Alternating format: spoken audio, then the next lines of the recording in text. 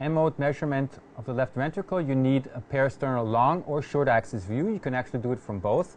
I will show you how to do it from the short axis.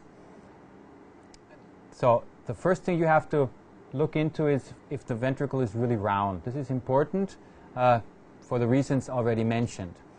So once you have a nice view of the left ventricle, you will put the M mode exactly through the middle of the left ventricle and optimize the image so that you have a very good contour,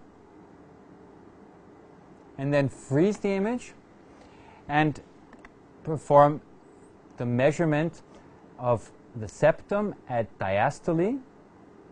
So we have the biggest width of the left ventricle shortly before the QRS complex starts.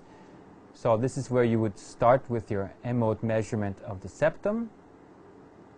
Then you would measure the end diastolic diameter, the posterior wall. Now all these measurements are diastole, and you would then perform the same measurements at systole